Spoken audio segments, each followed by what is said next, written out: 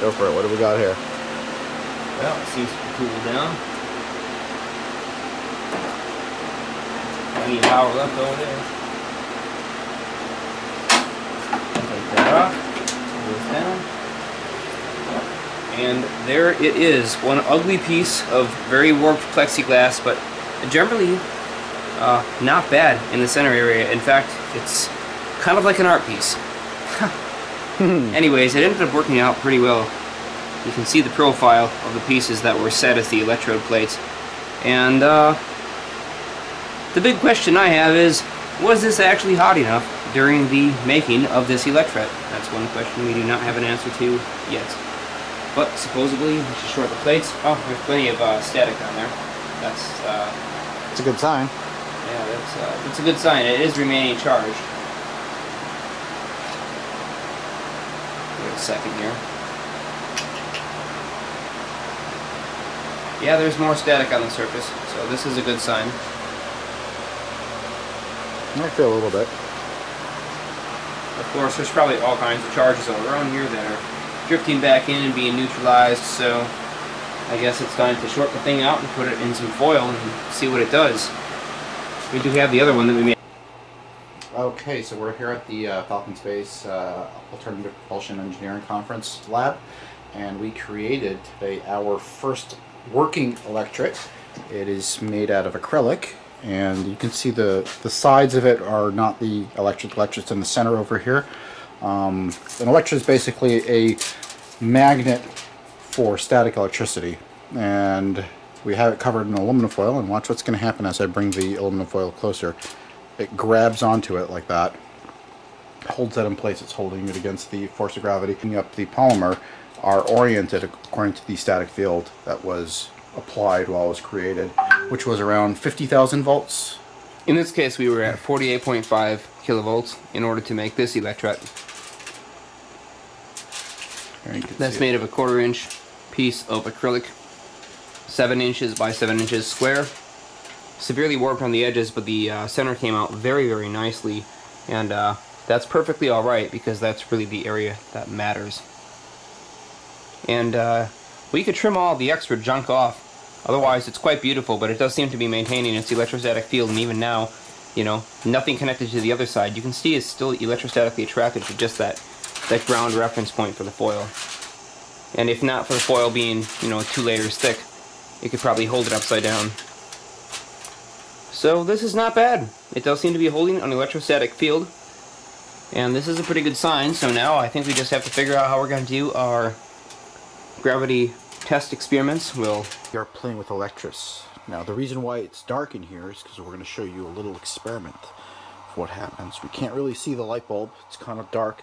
But there's a light bulb, a fluorescent light bulb that we are going to attach. Oh, you can see it flashing on and off. Now what is happening here is we're moving these plates up and down next to the electric field created by the Electret, and that converts our mechanical motion energy into electrical energy, and that allows the fluorescent light bulb to light up.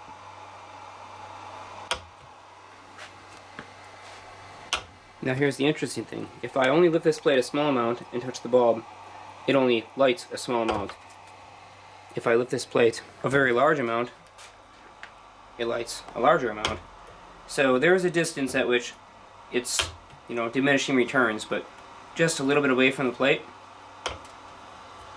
you're not really going to get a huge amount of charge change, because the electric fields from the plate, from the Electret itself, are still present in that area. So at least a spacing of 1 inch lift is sufficient to separate the surface plate from the electric fields and provide charge. But it's surprising, you know, just how much charge you're able to draw off this thing. And another interesting observation, so I'll move the Electret plate around while keeping it grounded here. And now what's going to happen is when I lift this up, it should develop more charge. An even brighter flash with the visible spark. Not bad. Much more effective than simply a conventional electrophorus. Now I'm going to show you what's going on with the light on, just so you have an idea.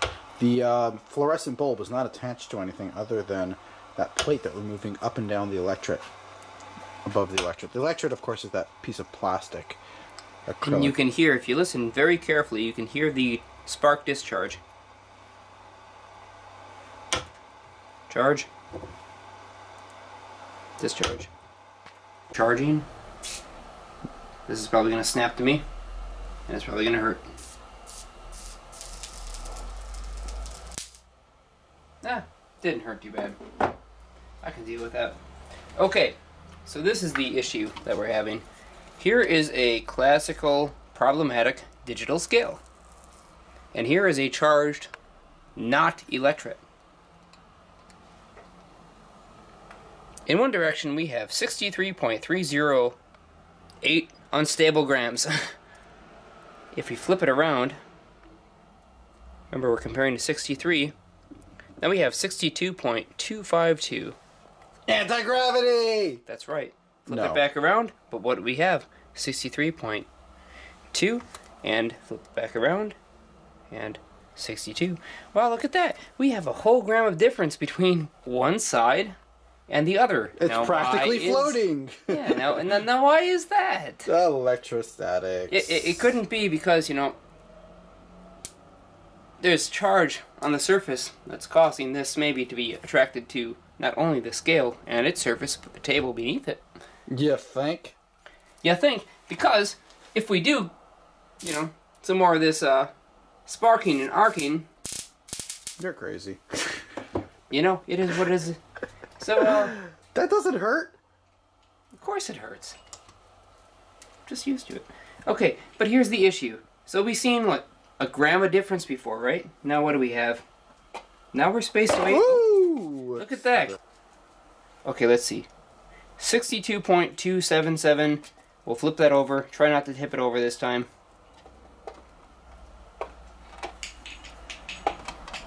Yeah, this platform, not made for this. Let's see. 62.34, 60, let's see. 62.34, look at that. Pretty much the same, but, oh, we get rid of that, and now we're close to the table. Look at that, we lost almost 4 grams. It's amazing. Magic. 4 grams, just by placing it close to the table. That's amazing. Look, Pinky's so excited about that, she actually even left the room. Pinky! What's going on? We're doing anti-gravity in here. That's right, get back in your bed. Ah, her food is empty. Let's go fill it up. I'm just hoping that this isn't the only thing that we're observing with these electrodes. I really hope so, because this is like... They are quite electrostatically charged. This is very underwhelming. Very underwhelming indeed. Yeah. It may have an electrostatic charge. Electrostatics. Here's our pile of electrets, and they all work, and they do exactly what he's showing right here with that piece of silicone. They're just permanently static or semi-permanently static. But in either case, we have a measurement error issue, and that measurement error has everything to do with the surrounding surfaces. If we place this on suspension strings evenly distant between the ceiling and the floor, we'll get the same measurement in both directions. And that's the problem. Exactly. Thank you for the demonstration.